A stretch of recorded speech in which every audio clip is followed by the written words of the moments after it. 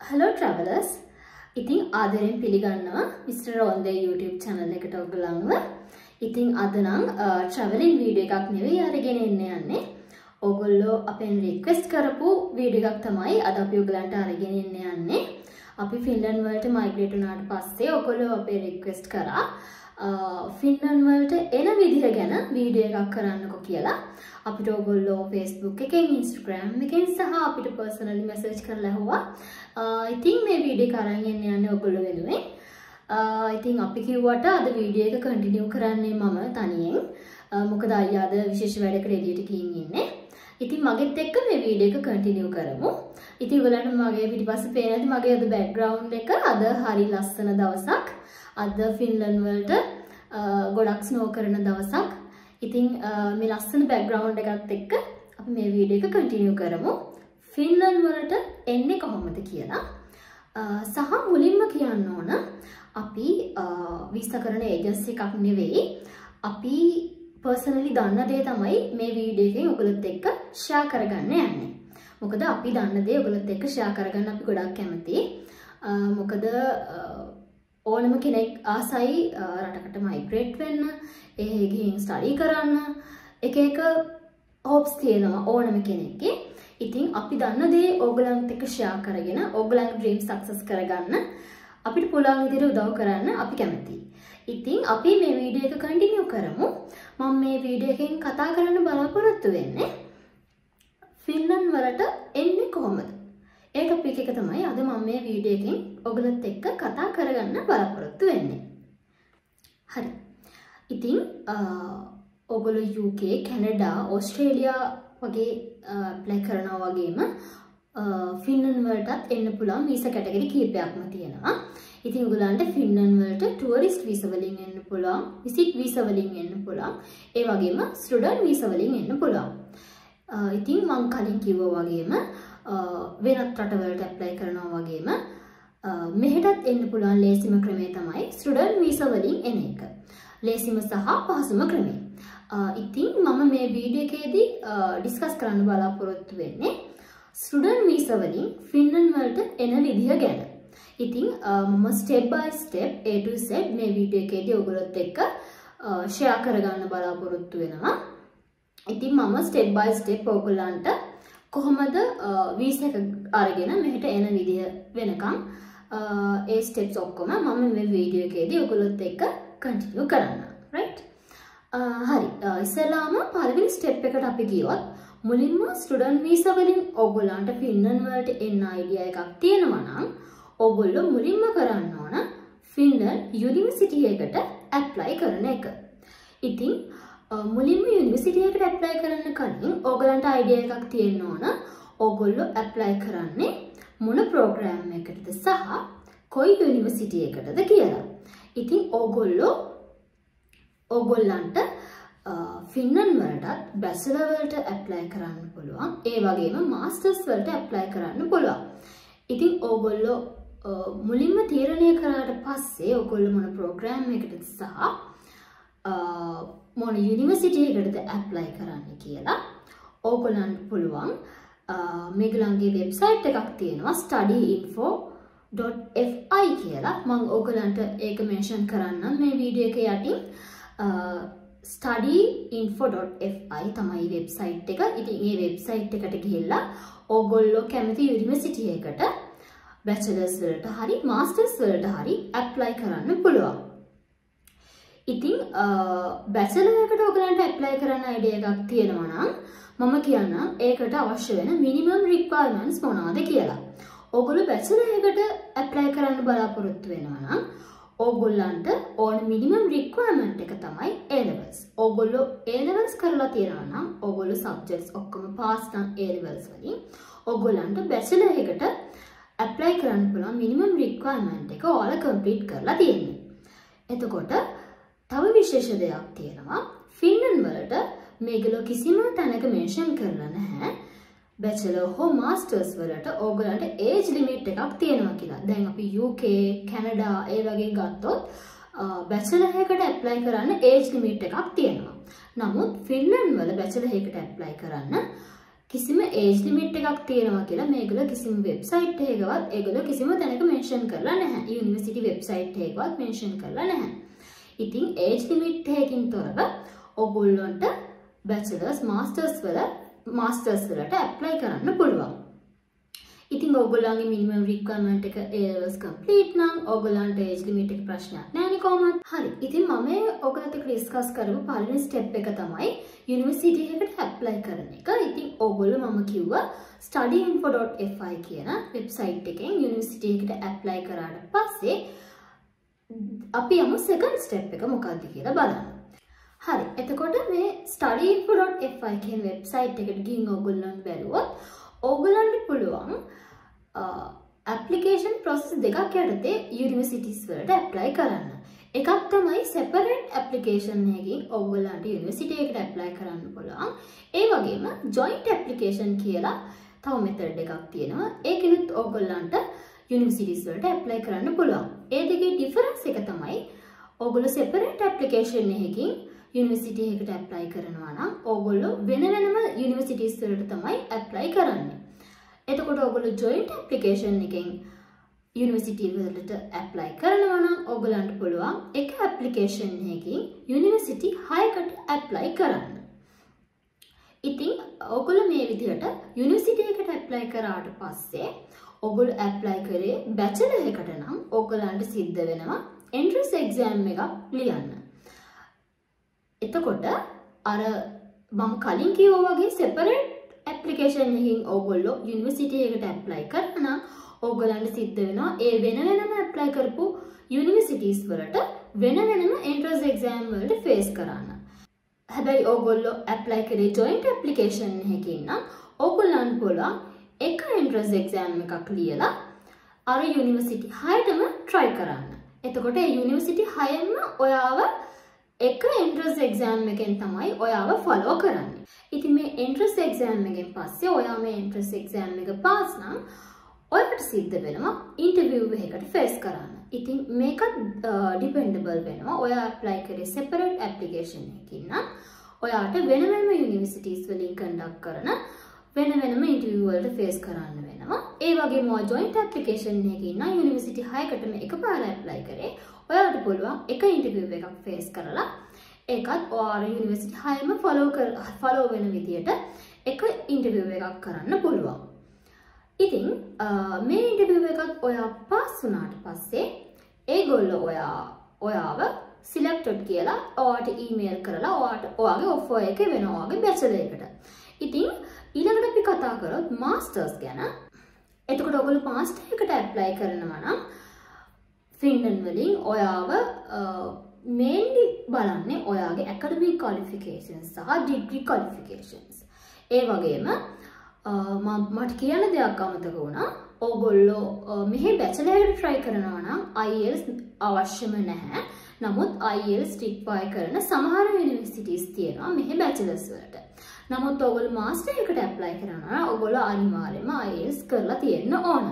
ඉතින් ඔයගොල්ලන්ගේ academic qualifications සහ degree qualifications ඔක්කොම මේගොල්ලන්ට සූට් වෙන විදිහට තියෙනවා නම් ඔයාව මෙහි මාස්ටර් එකට සිලෙක්ට් කරගන්නවා මේගොල්ලෝ.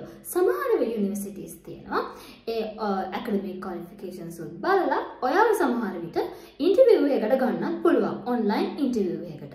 ඉතින් ඒ හැම දෙකකින් පස්සේ ඔයගොල්ලන්ගේ ක්වොලිෆිකේෂන්ස් ඔක්කොම ඒගොල්ලෝ ඔයාලා කම්ප්ලීට් කරලා තිනවා නම් ඔයා මෙහි මාස්ටර් එකට සිලෙක්ටඩ් වෙනවා. ඉතින් ඒ විදිහට තමයි යුනිවර්සිටි එකට ඇප්ලයි කරන ප්‍රොසෙස් එකේ බේසික් තින්ග්ස් ටික තියෙන්නේ.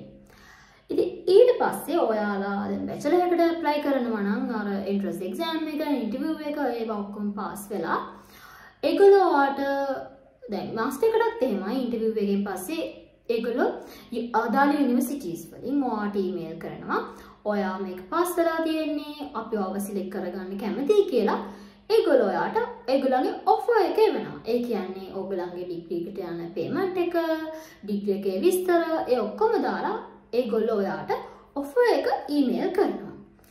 ඊට පස්සේ next step එක විදිහට ඔයාට තියෙන්නේ දැන් ඔයා joint application එකකින් apply කරා නම් ඔයාට study places 6කින් ඔයාට එනවනේ offers. එතකොට ඊළඟට ඔයා කරන්න ඕන ඔයා කැමති ප්‍රෝග්‍රෑම් එක සහ කැමති යුනිවර්සිටි එකකින් ඔයාට අදාළ ඔෆර් එක ඇවිත් තියෙනවා නම් ඔයාට ඒ 6 එකක් සිලෙක්ට් කරගන්න පුළුවන්. එක ඇකඩමික් ඉයර් එකට ඔයාට එක ස්ටඩි ප්ලේස් එකයි ඇක්සෙප්ට් කරන්න පුළුවන්. ඉතින් ඔයා ඒ එක ස්ටඩි ප්ලේස් එකක් ඇක්සෙප්ට් කරන්න ඕනේ අනිවාර්යෙන්ම. ඊට පස්සේ ඔයා ඒ ඔෆර් එක ඇක්සෙප්ට් කරා කියලා ඒගොල්ලන්ට පේමන්ට් එක කරලා ඔයා ඒගොල්ලන්ට රිසිට් එක ඒගොල්ලන්ට ඊමේල් කරන්න ඕන. ඊට පස්සේ ඒගොල්ලෝ ඔයාගේ පේමන්ට් කන්ෆර්මේෂන් එක ආපහු ඕගොල්ලන්ට ඊමේල් කරනවා. ඉතින් ඕගොල්ලෝ යුනිවර්සිටි ෆී එක ගෙවුවට පස්සේ ඕගොල්ලෝ මෙහි බැංක් එකකින් කරනවා නම් හරි වෙන තර්ඩ් පාර්ටි එකකින් කරනවා නම් හරි ඕගොල්ලෝ ඒ පේමන්ට් කරපු රිසිට්ස් ඒවා ඔක්කොම තියාගන්න ඕන. මොකද ඒවා වීසා ප්‍රොසෙස් එකට අපි ડોකියුමන්ට් සබ්මිට් කරද්දී ඒ ડોකියුමන්ට් එකත් සබ්මිට් කරන්න ඕන. ඒ වගේම ඕගොල්ලන්ට ඒ පේමන්ට් එක කන්ෆර්මේෂන් කරලා යුනිවර්සිටි එකකින් එවපු ඒ ડોකියුමන්ට් එකත් ඕගොල්ලෝ අනිවාර්යෙන් ළඟ තියාගන්න ඕන. ඕගොල්ලන්ගේ මේ වීසා ප්‍රොසෙස් එක ඉවර වෙනකම්. ඉතින් තව විශේෂ දෙයක් කියන්න ඕන. ඕගොල්ලෝ ෆින්ලන්ඩ් වලට ස්ටඩීස් වලට ඇප්ලයි කරද්දී ඕගොල්ලන්ට ෆින්ලන්ඩ් වලින් බැචලර්ස් වලට ස්කෝලර්ෂිප්ස් අඩුවේ හම්බෙනවා හරිම අඩුයි. මාස්ටර්ස් වලට මේ ස්කෝලර්ෂිප් සාමාන්‍යයෙන් දෙනවා. බැචලර්ස් වලට දෙන්නේ early bird discount කියලා ඩිස්කවුන්ට් එකක්. ඉතින් බැචලර් එකට ඇප්ලයි කරනවා නම් ඕගොල්ලන්ට early bird discount එකක් හම්බෙනවා. ඒකත් ඩිපෙන්ඩබල් වෙනවා ඕගොල්ලෝ ඇප්ලයි කරන ටයිම් පීරියඩ් එක අනුව. නමුත් ඔයගොල්ලෝ මාස්ටර් එකට ඇප්ලයි කරනවා fully funded මාස්ටර් එකක් හෝ half funded මාස්ටර් එකක් ඒ වගේ ස්කෝලර්ෂිප්ස් ඕගොල්ලන්ට මෙහි යුනිවර්සිටිස් වලින් ගන්න පුළුවන්.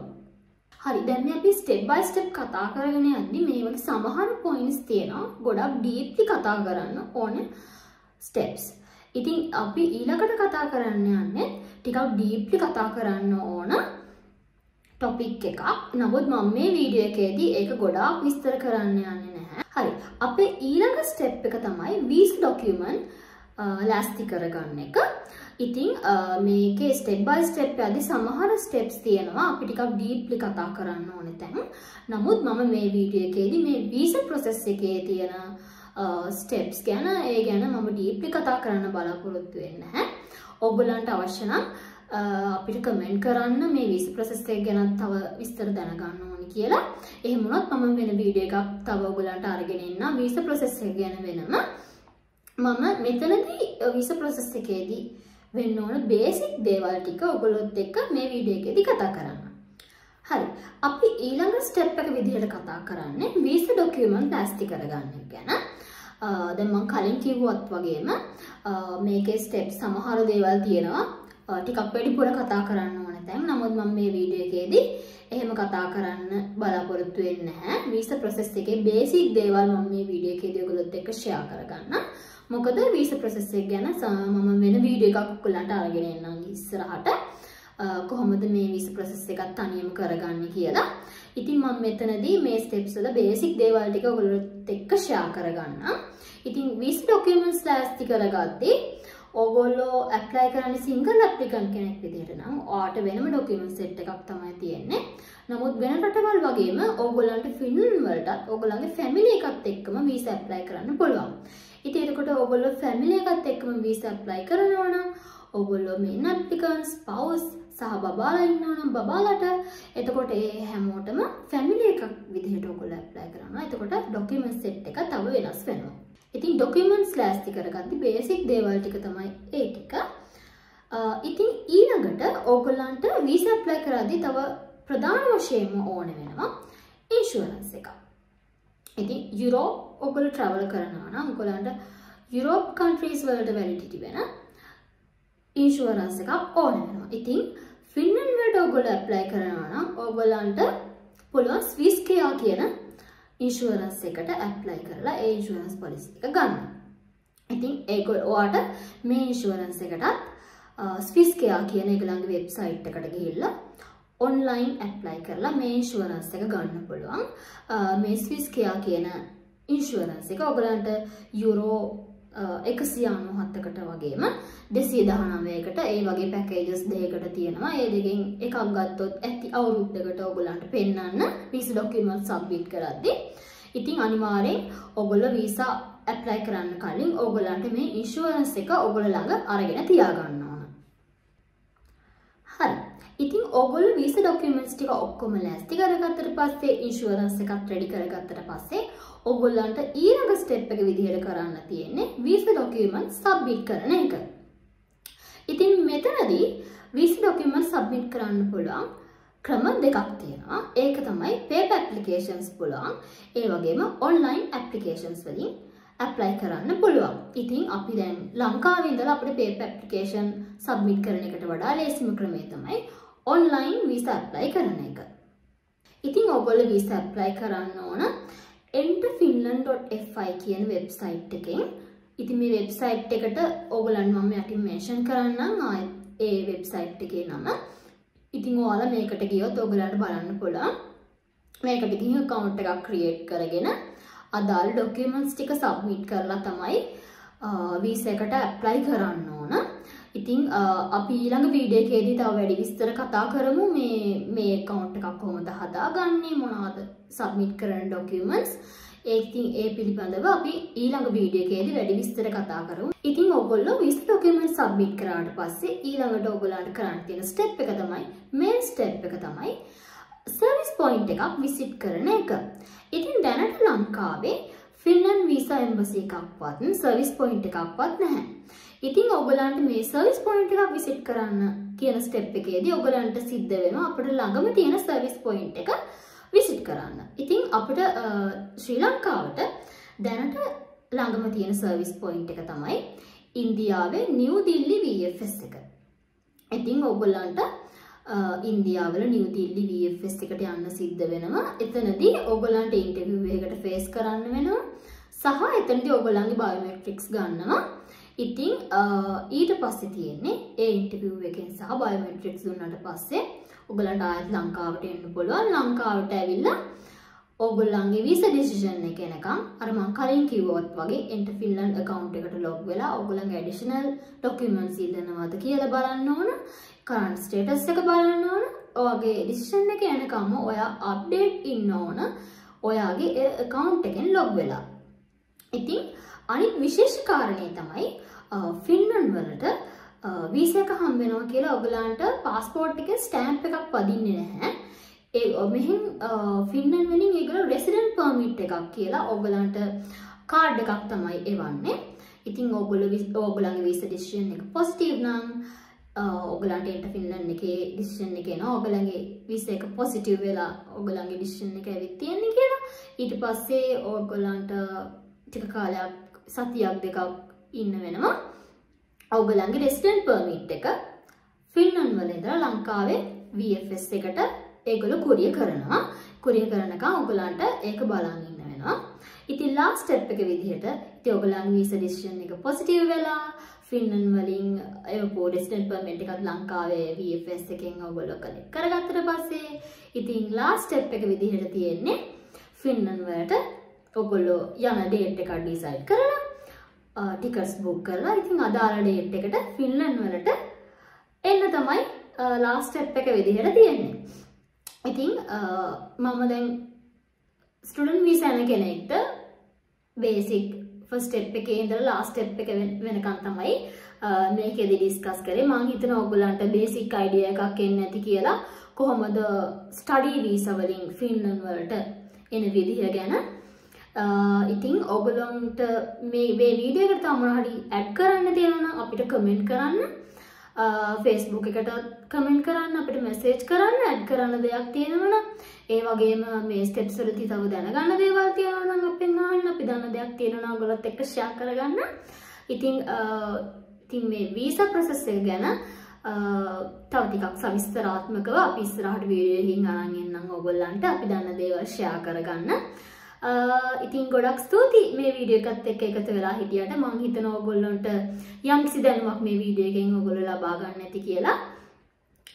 ඉතින් මම මේ වීඩියෝ එකේ අන්තිමට කියන්න තියෙන්නේ හැමෝගෙම ඩ්‍රීම්ස් සාර්ථක වෙන්න ඕන. මොකද අපි ගොඩාක් බලාපොරොත්තු තියාගෙන ගොඩාක් මහන්සි වෙලා try කරලා තමයි ෆින්ලන්ඩ් වලට ආවේ. easy steps ටිකක් තියෙන්නේ. නමුත් ඉවසීමෙන් සහ හොඳ attention එකකින් මේ වැඩේට අපි යොමු වෙන්න ඕන. ඉතින් හැමෝටම සුබ දවසක් වේවා කියලා ප්‍රාර්ථනා කරනවා.